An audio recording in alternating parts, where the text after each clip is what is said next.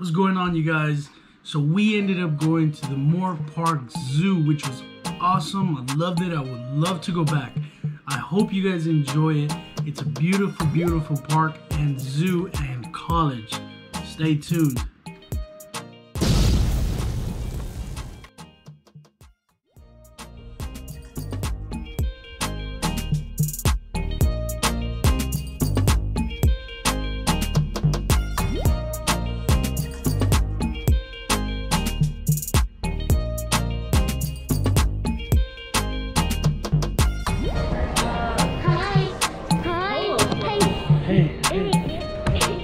This is football.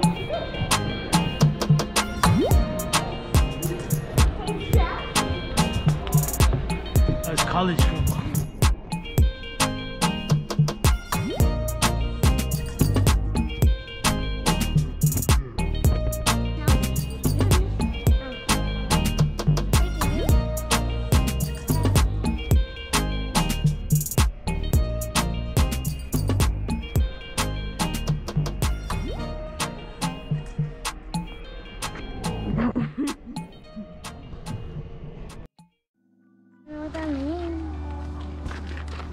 It's an American alligator, bro.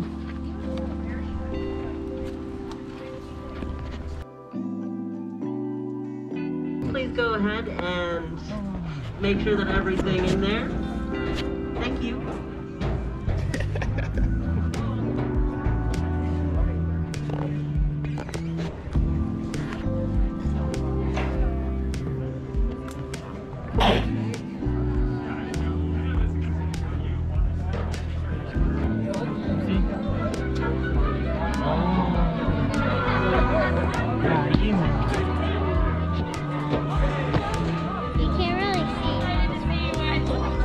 I see. On here. It's too far. How we pulled her out? Excited. I haven't had human company in a long. Good afternoon, everyone, and welcome to America's Teaching Zoo. Everyone you see here today working with and presenting animals is a student in the Exotic Animal Training and Management Program. All the proceeds from today's ticket sales will go directly to the care and feeding of our animals and the education of our students. Right now, please welcome two of our top student performers. Let's have a big round of applause for Andrea and Alana. Hello, everyone. Welcome to America's Teaching Zoo. I'm Alana. Oh, not that many people ate breakfast today. Yep, I heard it out there. Here he comes. Isn't he cool?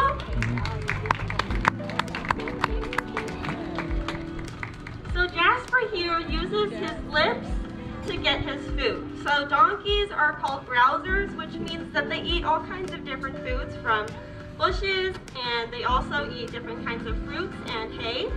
And so those lips are called prehensile, which means that they just can grab things with their lips. As you can see, Danny's bringing him around and showing off his behavior.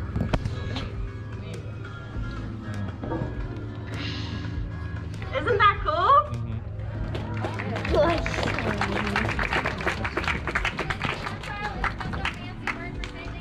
Which is why it's really important that they use that nose, and they also have really great hearing to hear all the bugs crawling underneath leaf litter, bushes, and things like that. They can live 3 to 5 years. Yeah, and in case you guys didn't know, they are actually considered an invasive species here in California, so most of the hedgehogs that you do see are confiscated illegal pets. So they would eat a lot of the vegetation and animals that are really beneficial for the ecosystems that we do have here in California. It's also because they have no natural predators here in California. So imagine how many little hedgehogs you would see if these little guys got out. Yeah, those spines are pretty effective. So I think we will let you guys get one good last look at Orville here. And these guys are solitary creatures for the most part. You don't see them traveling in a bunch of groups. They like to hang out by themselves, around for some food and take a nice nap. He is full grown, and they do not live together, but they do live pretty close by to each other. All right, thank you, Orville. Bye, Orville. Our next special animal, you can see up flying in the sky, even around here. They have big, huge, silent wings and long, sharp claws. Anyone else guess what that is? Oh, here she is. So here we have Serena. She is our great horned owl. Hey, you know, there's a whole bunch of them by the house. So one thing that Serena uses to get her prey are going to be those big, long claws on her feet. I've heard them. As you can see, they're very sharp so that she can grab her prey, and also so she can balance herself up in the tree.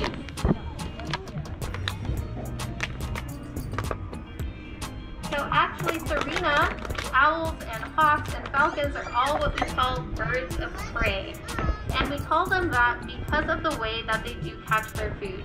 And just as Alana was saying, that is with those. So you will notice that all hawks and owls have different sized talons, but they use those swooping down onto their prey and catching them with those wonderful feet. As Alana was saying, owls are extra special in the sense that they have a very distinct feather shape that gives them silent flight. So I don't know if any of you guys have heard an owl feather batting in the wind or watched those videos online where it's complete silence as it flies over you. No one knows what is coming when the owls see you in the night. Another great feature that owls have to help get their prey are going to be those eyes.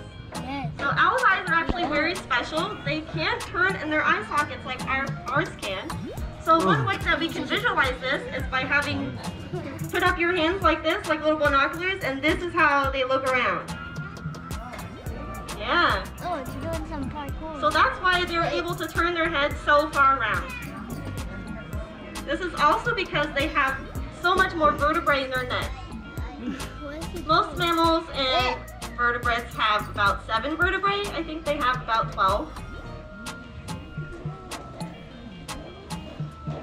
So out in the wild, owls normally eat on like rodents and small mammals, as well as eggs from other birds and really small birds. Here at America's Teaching Zoo, we feed her pop, and I believe she also gets mice. And Devin can tell you what her favorite thing is to eat. Wait, what is it? Chick? She says that it's chick. So chick is Serena's favorite thing to eat here at America's Teaching Zoo.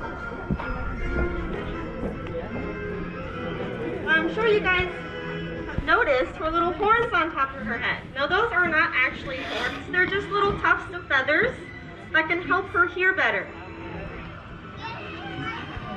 Oh, where'd it go? That is also where they get their names, the great horned owls, because they have little horns on their head. It can also be used for protection against predators because it can be seen as like predator ears, as a cat. So something will see that and think that it's a cat, and they won't want to eat that. Hey, baby. No, yes, I like Bubble. And just as Alana was saying that they do look like ears, but they are not quite ears. But she does have ears, they're just covered by feathers. And they are right on the sides of her head, just like our ears are.